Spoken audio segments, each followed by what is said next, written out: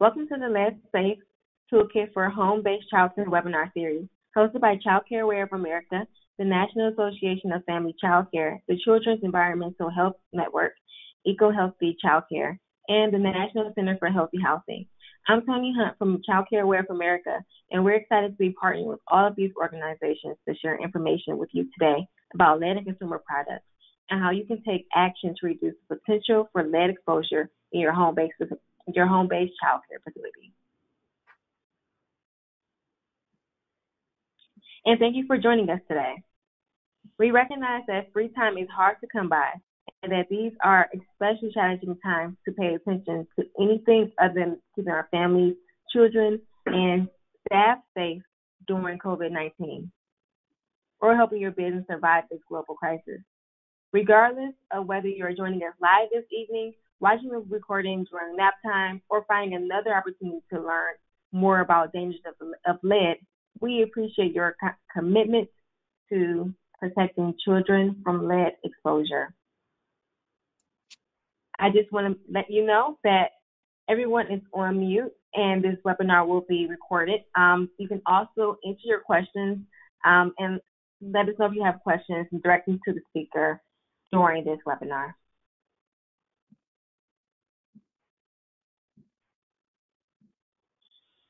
During today's webinar, the last in a four-part series, we'll hear a little about the Lead-Safe Toolkit from home-based childcare. Learn about the dangers of lead, review a sample policy that you can put in place to help reduce exposure to lead from consumer products in your home-based childcare facility, and share some tips on how to implement the policy effectively. If you listen to any of the first three webinars in this series, the next few slides will be a repeat of the information you heard. But hang in there for a few minutes while we reinforce the important context, and then we'll jump right into today's focus on lead and consumer products. Today we'll learn about steps you can take to reduce exposure to lead and consumer products. But there are other ways that you and the children and staff in your facility can be exposed to lead. The other webinars in this series will help you address how to reduce exposure in lead in paint, in drinking water, and soil. All of the webinars will be recorded and available online, and we encourage you to watch all four in this series. The first two webinars about lead in paint, drinking water, and soil are already posted there for you to view. For those of you watching live, our colleagues at National Association for Family Childcare are pleased to be able to offer training certificates for attending today's webinar. Proof of attendance will be sent via email within the week of the live webinar. Please check your junk or spam email folder, as it often automatically gets sorted there. If you haven't received your certificate within 1 week, please email NAFCC at the email address shown at the end of today's webinar. To help us get started, let me introduce Hester Paul from the Children's Environmental Health Network, who will tell you a little about the toolkit. Thank you, Tony. Can you hear me okay? Yes. Great. Hi, everyone. Thanks for joining us this evening. My name is Hester Paul. I'm the National Director of our Eco-Healthy Childcare Program, and I'm pleased to be with you. This webinar series is based on a toolkit that was designed to provide home-based or family childcare providers like yourselves with resources and strategies to ensure the safety of the children within your care. It's available online at the link on your screen. Like the webinar series, the toolkit is divided into four main categories: how to avoid lead exposure from paint, drinking water, soil, and consumer products, plus a general resources section. Each of the four categories contains a sample policy that you can adopt for your business and share with the families you serve. We know that there's so much to keep up with, especially during this time of the coronavirus, on a daily basis when running a home-based family childcare. In an effort to support home-based providers, we have created 4 lead-focused policies, which detail best practice commitments that can be added to your parent handbook. Creating or adopting a policy ensures that a practice continues over time, regardless of whether or not you hire new additional staff. All staff should be on the same page about how to prevent lead exposures. Additionally, the families you serve may be interested in knowing how you yourself work to prevent lead exposures within your own home. You are welcome and encouraged to share these policies with the parents you serve so that they too can make similar changes within their own homes. Along with each policy is a worksheet to help you set the policy into action one step at a time. Each worksheet gives you valuable information about the importance of ensuring that homes are lead safe and gives approximate costs of the recommended steps to reduce lead exposure. These worksheets complement the policies, each for of the categories: avoiding lead exposure from paint, drinking water, soil, and consumer products have both a unique policy and a worksheet. And the worksheets are longer documents, more comprehensive. They offer detailed information as to how to go about making changes within your home, and they'll help you feel confident that you can uphold your policy. Links to the resources and contacts that you can consult as you implement the policy are also provided. As we've mentioned, today we'll be focusing on steps you can take to reduce exposure from lead in consumer products. We're going to cover a lot of information, and we've heard from childcare providers before that it can be a little scary and overwhelming. So if you only take away one thing from this webinar tonight, we hope that you know that help's available, that you can do this, and we're here to support you. We know you care, and that's the reason you're listening right now. And we created this toolkit to make it a little easier for you to take action. You definitely might not be able to do all of it right away. But that's also why we broke up the toolkit into different areas so that you can find the right starting point that feels good for you and your childcare home. And now, to help us dive into this topic, let me welcome Dr. Manthan Shah. Manthan Shah is a health scientist at EPA's Office of Children's Health Protection, where he works on a number of children's health issues, including lead exposure. Prior to joining EPA, he worked for the New Jersey Department of Health, where he conducted environmental health assessments of child care centers throughout the state, evaluating potential hazards such as lead-based paint, mold, asbestos, and air quality issues. He has a master's of public health and also holds a PhD in environmental health and occupational health from Rutgers University. So I'll hand it over to you, Dr. Shah. Thanks, Hester, and thank you all for taking the time to learn about lead in consumer products tonight. Lead can be found in all parts of our environment, so you know that lead can be found in the air, the soil, water, and even inside our homes. Much of our exposure comes from human activities, including the use of fossil fuels, the past use of lead in gasoline, some types of industrial facilities, past use of lead-based paint in homes, and past use of lead in service lines that actually bring the drinking water to our homes. Lead has been used in a wide range of products found in and around our homes. In addition to paint, this includes ceramics, pipes, and plumbing materials, solders, gasoline, batteries, ammunition, cosmetics, children's toys, and more. So let's remind ourselves why it matters if children are exposed to lead and why your role as a childcare provider is so important. Lead is particularly dangerous to children because their growing bodies absorb more lead than adults, and their brains and other organ systems are more sensitive to the effects of lead. So it's important to remember that it doesn't take very much lead to create harm. So if you'll imagine a standard sugar packet that you might use to sweeten a cup of tea or coffee, now imagine that pack of sugar being filled with lead-contaminated dust. This is equivalent to about 1 gram of dust. Now imagine that 1 gram of dust spread evenly over the area of a football field.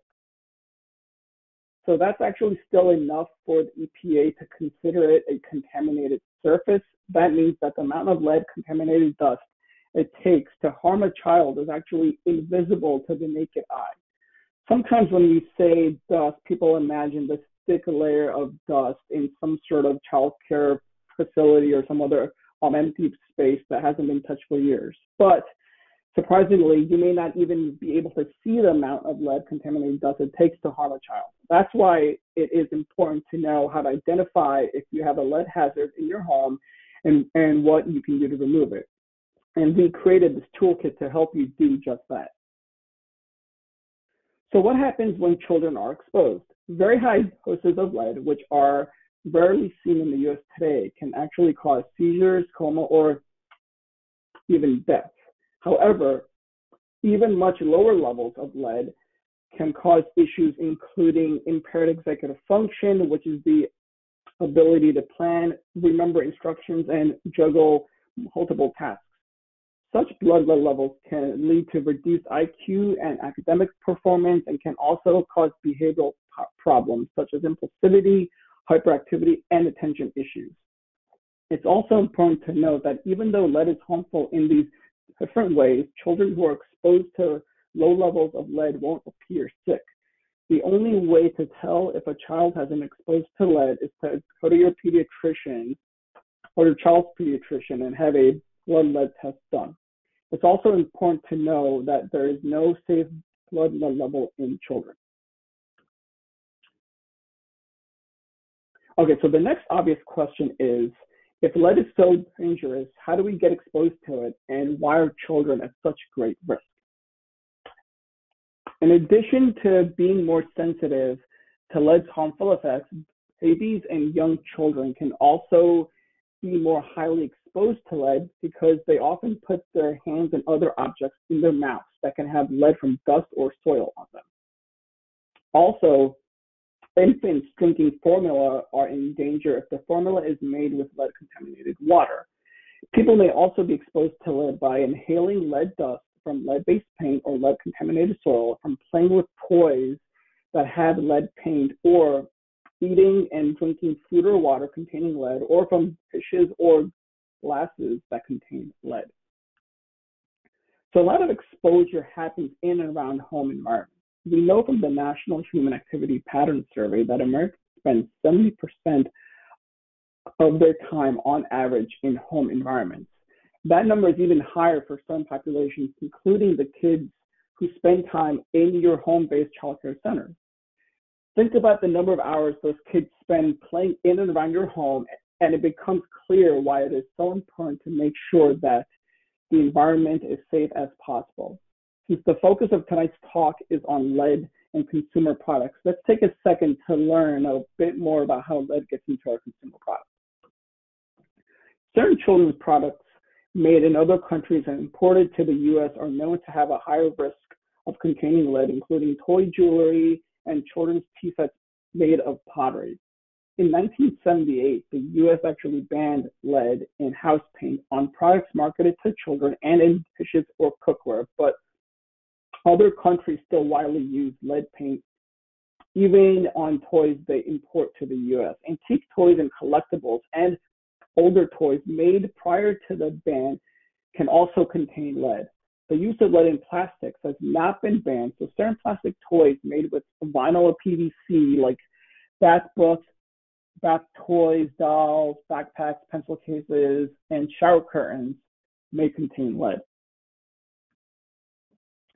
Foods and liquids stored or served in lead-glazed pottery or porcelain can become contaminated, since lead can leach from these containers into the food or liquid stored in them. Lead may also be present in certain imported spices and foods and folk remedies. Children can also ingest or inhale these lead-contaminated particles. And the good news, however, is that lead exposure is preventable. We know how to find sources of lead in your home and how to fix them. You can start taking steps today to protect all of those in your care. And the best news is that the steps you take today can start having an impact immediately. And again, that is why we created the toolkit, to help childcare providers like you get started. So the toolkit has a sample policy you can adopt to help you protect those in your care from being exposed to lead in consumer products, and to help you communicate with parents and staff about lead in consumer products and the preventative steps you're taking to address it. There are two major components to the lead in consumer products policy included in the toolkit. They are listed on your screen now, and they ask you to commit to regularly checking the Consumer Product Safety Commission website at cpsc.gov for current product recalls, and to avoid the use of products commonly found in home-based childcare centers, which, although not recalled formally, have a higher risk of containing lead. In addition to the general policy statement on lead in consumer products, the toolkit has a worksheet that contains some simple guidance on how to implement the two components of the lead in consumer products policy, which I'll talk about shortly. We suggest that you review and fill out the worksheet once a year and keep it in your family handbook so that you, your staff, and your clients can always have the most up-to-date information. So the first piece of guidance outlined in the worksheet is to screen your toys and children's toys for lead. To do this, we recommend searching your specific toys on cpsc.gov and generally staying up to date on current product recalls by the Consumer Product Safety Commission. We do not recommend the use of test-it-yourself kits or lead wipes, which can be purchased online or from large home improvement stores when trying to detect lead in toys or products. Only a lab that's certified can accurately test toys and products for lead contamination. Kits and wipes do not show how much lead is present, and the reliability at detecting low levels of lead has not yet been established. The next piece of guidance in the worksheet is to ensure that you're not cooking or serving foods in old, imported, or handmade pottery. As we said earlier, lead can leach from these containers into the food. The guidance also includes children's play tea sets made from imported pottery. There are also a couple of ways you can help to reduce exposure to lead in consumer products. First, you can avoid having items that contain lead in your home. You can also take some steps to make sure that any items that do contain lead are less likely to contribute to lead exposure. With that in mind, the remainder of the guidance in the worksheet focuses on 1, outlining specific items you will not have in your home-based childcare center, and 2, actions you will commit to taking in this area to continue to reduce risk. The specific products listed to avoid due to a higher likelihood that they could contain lead include costume or toy jewelry and or charms, antique toys, toys or other items made of PVC or vinyl, or imported candies and folk remedies. The actions you should commit to taking in this area to continue to reduce risk include keeping keys out of children's reach, washing toys weekly. If there's lead in the plastic toy, the breakdown of the plastic may cause lead-contaminated dust on the toy.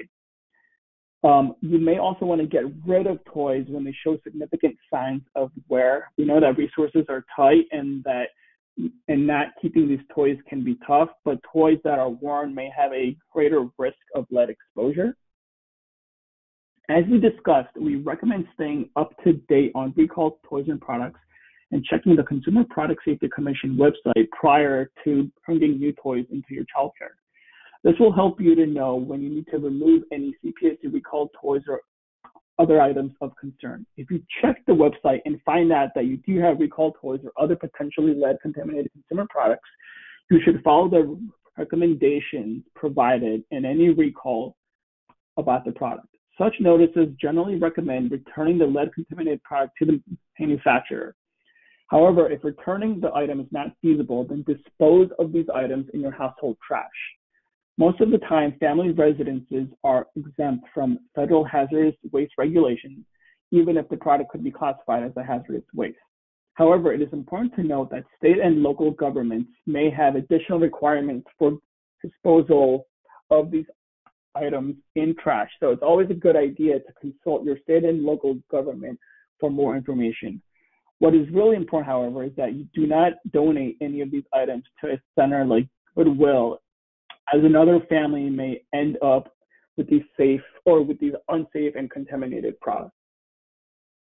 And finally, to keep arts and crafts time safe, use only fragrance-free, non-toxic art supplies certified by the ACMI. We also want to emphasize that it is really important to remember to keep all records on file of the steps you are taking to reduce exposure to lead in consumer products on your property. This will help protect you, and you'll be able to answer any questions that come up from parents and staff.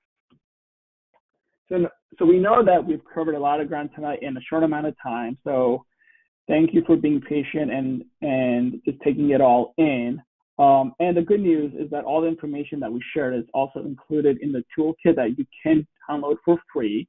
The toolkit also contains links to several resources mentioned throughout tonight's talk, where you can get more information on how to safely identify and address lead soil hazards as you walk through the 4 simple steps we've outlined tonight.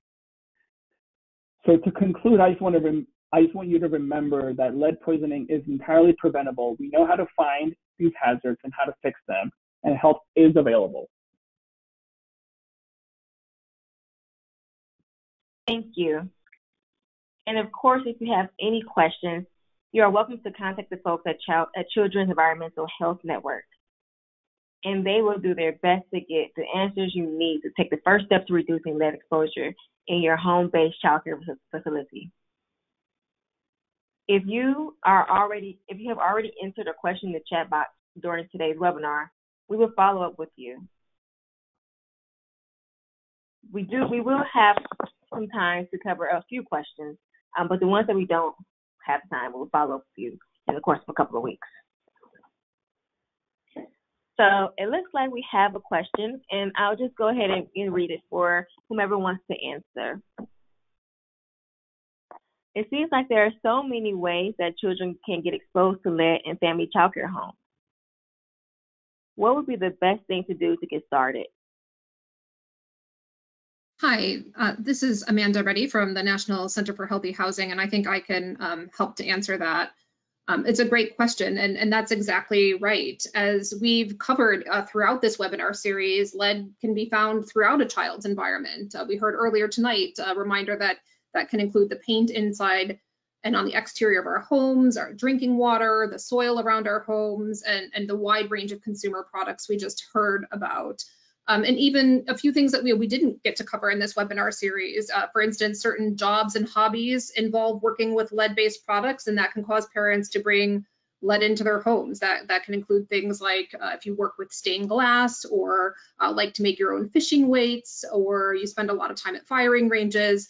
That's sometimes also called take-home lead exposure. So there are a lot of ways you can get exposed, and it can seem a little difficult to know where the potential for lead exposure is for your specific childcare home without asking some questions or doing some testing. And that's why part of why we created this toolkit, and why each of the sessions, if you've been following along with the sessions, has tried to provide some guidance on how to figure out if that particular source, whether it's paint or soil, water, consumer products, might be a problem that you need to investigate or address in your own home.